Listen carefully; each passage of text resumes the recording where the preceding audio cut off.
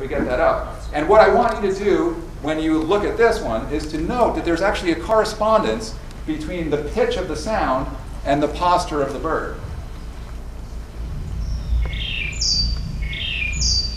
Can you hear the low frequency sound and then the high frequency sound? When it's doing the low frequency sound, it's got its beak closed and its head pushed out, and then when it goes to the high frequency note, pulls its head back and opens up its beak. And these movements can be quite accelerated and quite dramatic for bird songs. So what we began to think, and this research that I began over 10 years ago in Galapagos, was essentially designed to look at birds and bird diversity in a somewhat different way. This is a diagram of Galapagos finches published by Charles Darwin back in 1836. And this is a very famous diagram. It was around the Darwin's finches where Darwin began to develop his ideas about natural selection and evolution. These are different species of Darwin's finches that, when we look at them, we think about them as examples of adaptation. The beaks have adapted by natural selection to the food environments, and we know, for example, that this bird is adapted to feed on a large, heavy seed. This is a bird at the opposite end that's adapted by evolution to feed on small insects. And we have all sorts of gradations in between. Most people look at that and they say, evidence for natural selection. What we now begin to think about when we think about the role of the beak in singing is that maybe these adaptations have had secondary consequences on the way that they can sing. Because in essence, the adaptations have led to a diversification of the musical instruments that these birds carry around. And in particular, we would predict that this kind of bird with a very big beak should be limited in its singing capacity. Because it's got all this force application in its face, it's really able to apply very strong forces. We would predict that there's a likely or a consequential trade-off in velocity. If you have a system that's designed to apply a lot of force, then you can't open that system very closely. You can't move it very quickly. It doesn't have a very rapid capacity to change.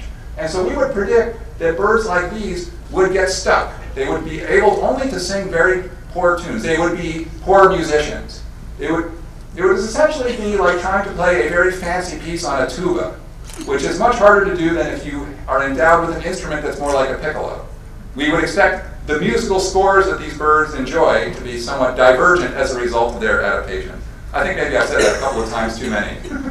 All right, so what do we do in our field work? Well, I went for 1 year, and I never thought I'd go back, but it's worked out. I've got funding from the National Science Foundation, and we go to the Galapagos Islands. And we spent a lot of time, what began as a postdoc project at the University of Arizona has grown into a large group of people based at UMass, who actually began at UMass, who were all together going to visit the Galapagos Islands and doing research. Here was my former graduate student, Sarah. We have people here from Canada, from Belgium, from Ecuador, and from Panama, so a nice international team. And what do? Well, we go around and we catch birds in nets, and when we have the birds, we take a lot of measurements on them. First thing we do is we put bands on them so we know who is who when we release them. So this bird has a metal band with 3 color bands. And then when we release them, we can do various things such as record their songs. And when we look at their songs and we compare them to the morphology, we see a nice relationship in a way that supports this musical acoustics constraint hypothesis. So let's take a look first at these upper 3 birds. These are the large, medium, and small ground finch. Very similar birds, except they differ in size and in the size of the beaks. We would predict that this guy has the more bulky, more cumbersome musical instrument as a result of selection for feeding on heavy, strong items. And then when we listen to the songs, you can see divergence in the structure of the songs that supports that idea. So if we can go over the first one, listen to that first song. Not a very impressive song. The medium ground finch steps up in pitch, steps up in tempo. And then the small ground finch, we got a lag here. Well, you can almost see what it's going to sound like.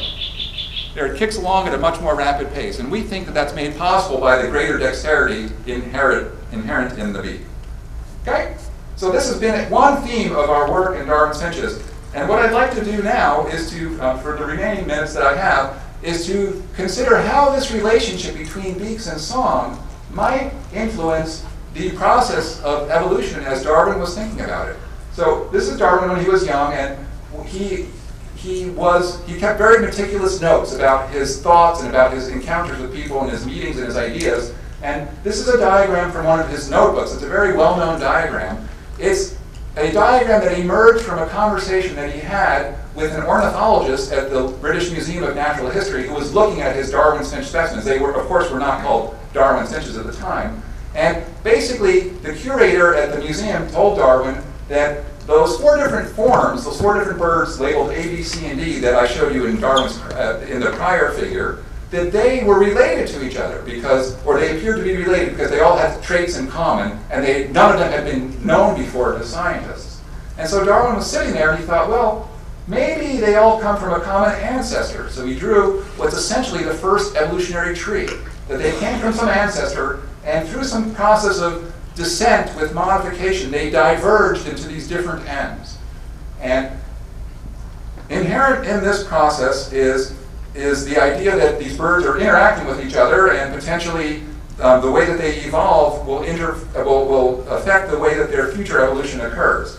And so let me tell you a little bit about how beaks and song and the correlation between the two might affect this process, because they do have a very specific way that they could actually facilitate the branching of a single ancestor into multiple descendants. And so what I want to do is, well, first show you that a lot of people are interested in this particular figure, the Darwin figure, that is. And I want to show you how songs are used in the natural history, in the natural interactions of Darwin's finches. This will set up the way that we think about how the beak-song correlations might influence finch evolution. So this is an example of, this is a photo of the field site where we primarily work. And most of the time, if you can see, it looks kind of drab and brownish. Most of the time, it's dry. The plants don't have any leaves, and there's just not much action. At the equatorial line, there's a lot of variation in seasonality. And so many years we go there, and it's very dry, and the birds are kind of just sitting around playing a waiting game. Because they can't do much in terms of breeding, they can't raise babies until they get some rain. Because when the rains come, there are insect larvae that are waiting for that rain. They then emerge, and the birds have a ready supply of food for their babies.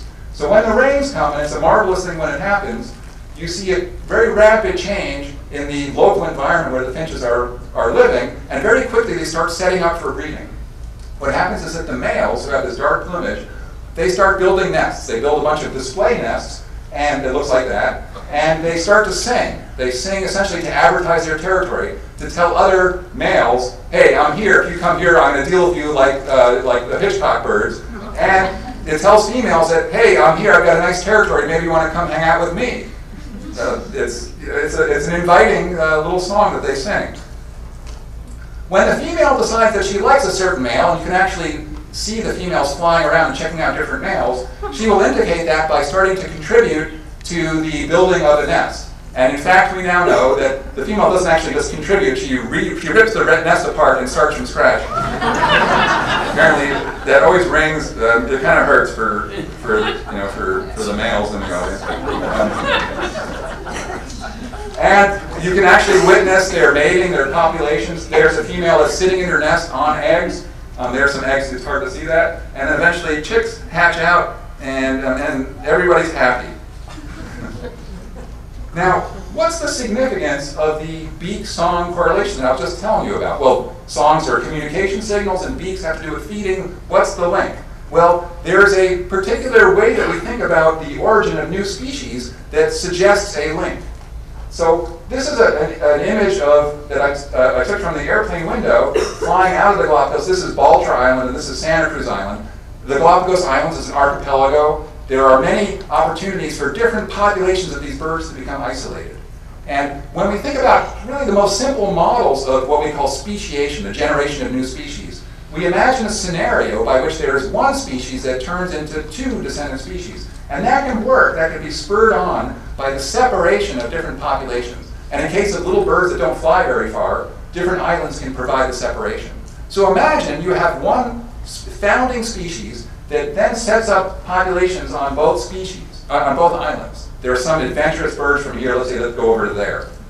they will encounter different food environments. They will evolve different sized beaks. And then the question becomes, at which point are they separate species? Well, if these species, or these incipient species, is what could be new species, come back into contact, the question is whether or not they're going to mate with one another.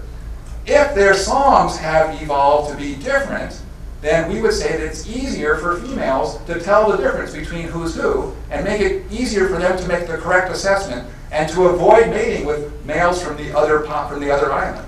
It's good to mate to type. And so with this scenario, we think that the evolution of the beaks actually drives the changes in the song and makes it more likely for these birds to tell who's who apart and to make the correct decisions. So how do we test this? This is a conceptual model, and I'm just going to show you 3 very quick slides that summarize to some extent the kind of research that we've been doing. And I actually give research seminars on this where I spend 40 minutes, but I'll just, in really 3 minutes, I will go over the slides. There's one field site we've been studying, and this has been the source of a lot of our recent papers that we're really excited about. There is this one field site where there are actually 2 flavors or 2 morphs of the same species. These are the medium ground finches, and we actually have a large medium ground finch and a small medium ground finch. And it's not like this at most populations, but at this particular site it's like that. Now, within this particular population, we find that the songs sound different by morph. So not just between the species, it's not like the contrast between a tuba and a piccolo, but between different types of, let's say, violins. These small morphs sing songs that are more complex, that require greater dexterity with the beak, and the large morphs birds sing songs that are simpler. And with this, we also note that females, and shown here, this is a pair that flew into a net together. This is a pair that was tending the nest. Don't worry, we release them and let them continue taking care of their babies. The females choose males that are typically about the same size as their own. So large morphed females, they choose large morphed males. This kind of makes sense because when they have offspring, the offspring are going to inherit the beak size. If they have offspring together, we would predict large beaks, which would be well suited to the large seeds that are there. If the female chose incorrectly, if she chose poorly, she would have a baby that's intermediate in beak size. It would not be well adapted to the environment. And so with this kind of finding, we are finding support for this model that as females are choosing males, it's based on the songs and maybe based also on the way the male looks. These things are all tied together. Females can make a very accurate assessment of the males because of this relationship between beaks and song. They choose very well and precisely, and that is potentially why in Darwin's finches we've moved from one species about 3 million years ago to 15 descendant species. Very rapid speciation, and it's been a question as to why, and we think that this mechanism contributes to that speciation. So to summarize, just a couple more slides. Darwin's finch evolution is powered by a couple of things. It's powered by the fact that there's this beak-song correlation. It's powered by the fact that you can have populations that are separated on different islands, but potentially most interestingly, it's powered by female preferences and powered by the fact that females are very choosy about who they're going to mate with. And if they continue mating to type and they mate to the correct island, then that's going to encourage the diversification. So that's my story, and I'm sticking to it. And I actually went over by a minute, I apologize. So without further ado,